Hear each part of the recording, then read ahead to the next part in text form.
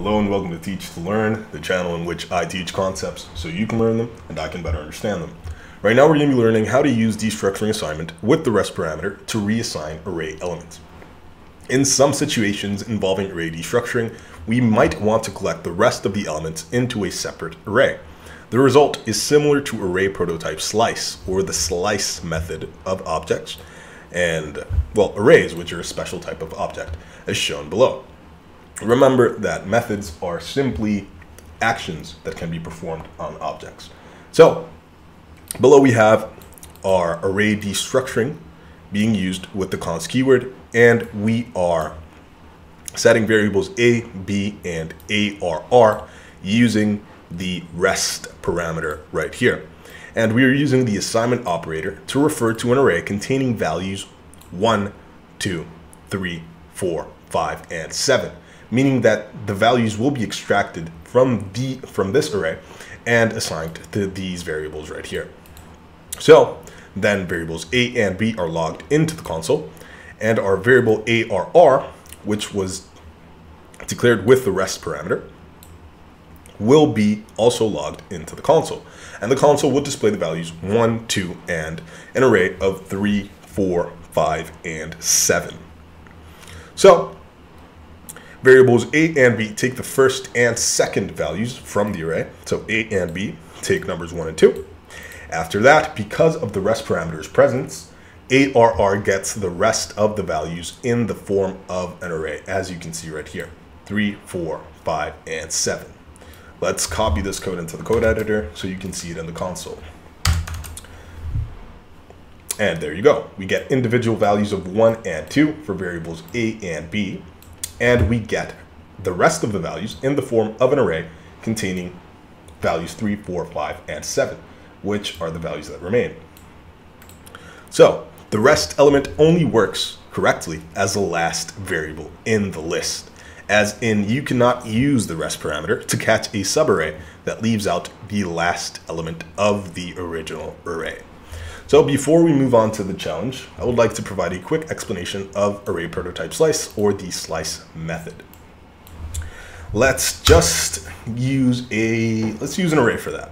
So let's use the const keyword to declare our array, and let's call it actors, and assign it an array containing string values of, let's do dinero first, dinero.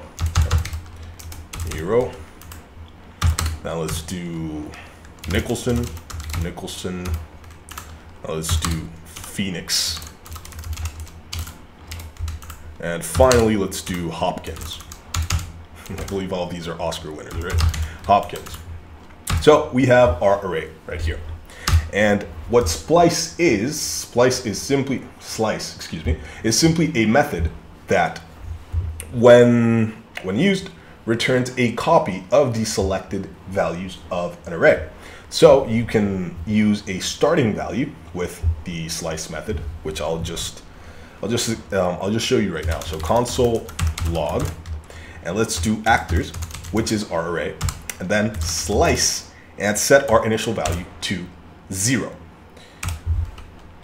You don't need to place the 0, but I just do it to show you that it will give you all the values. So by understanding array indexing, we know that our first value at position 0 is dinero. So what the slice method does is that when you set an initial value, it takes that initial value and continues returning the rest of the elements in that array.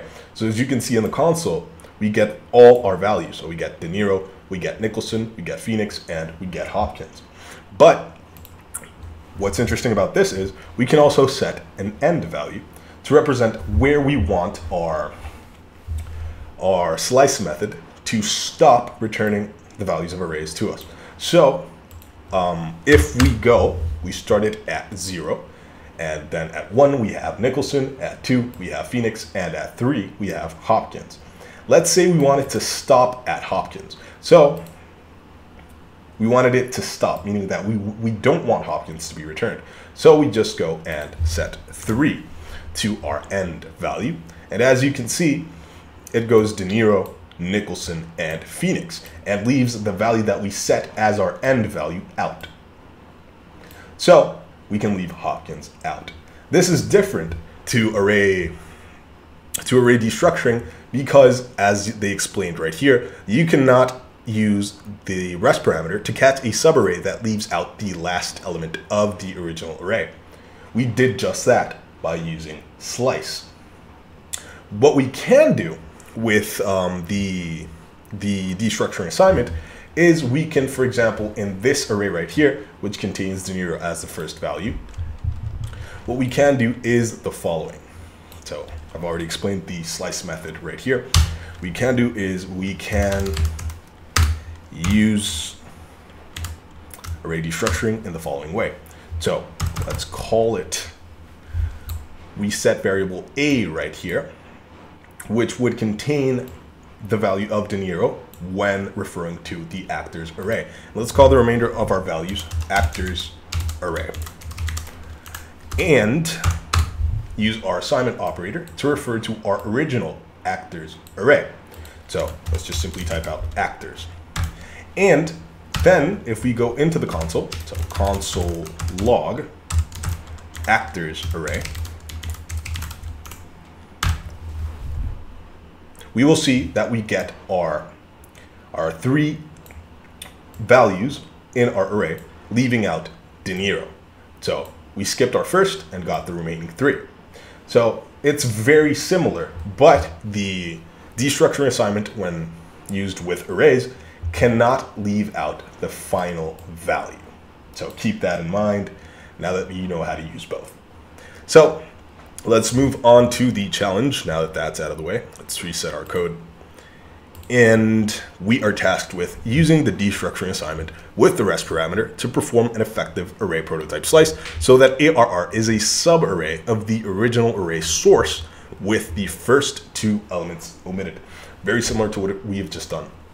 So before we do anything, firstly, we have source, a variable source declared with the const keyword, meaning that it is read only, and assigned an array with number values 1, 2, 3, 4, 5, 6, 7, 8, 9, and 10.